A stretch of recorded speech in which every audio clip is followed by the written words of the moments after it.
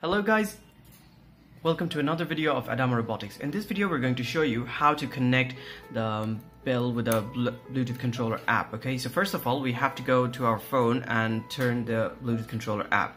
So once you turn the app, you will see a UI like this, where the bell has only two control modes, where the bell is like this and the draw line mode. First of all, we're going to go here, but before we go there, we have to connect the bell, okay?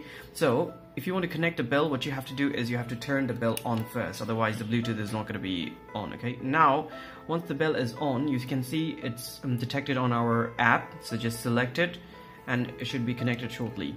Now, our bell is ready to do the work.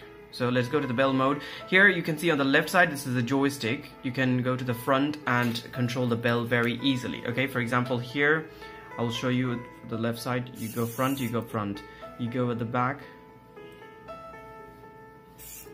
You see, you have to keep it for a couple of milliseconds, okay, because it's Bluetooth control device, so it takes a little bit of time. You see? So if I could go to the right, it goes to the right. If I go to the front, it goes to the front. If I go to the back, it goes to the back. Okay, now we have a couple of things here. Ultrasonic sensor, this measures the distance from the sensor from like how far the object is. Then we have on the right corner, you can see the lights, right? So here what it does is basically it lights up the LEDs on the top, okay, just beside the eyes, and then you can see it changes color. Okay, you can even turn it off by pressing this play button.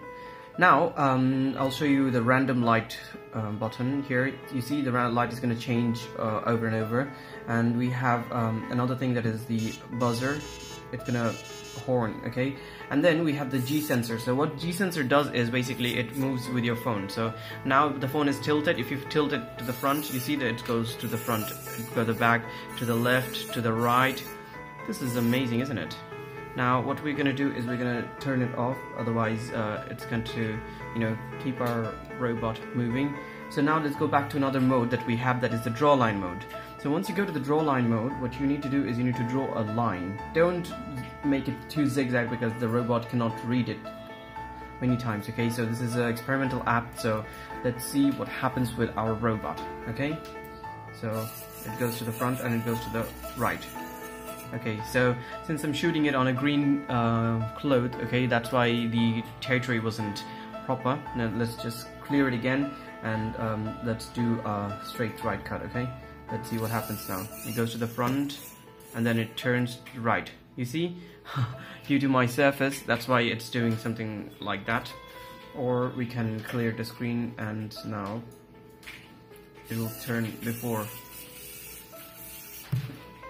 So this is how you can control the bell through the bell app. Thank you so much for watching, guys. Hope you're going to have a great day.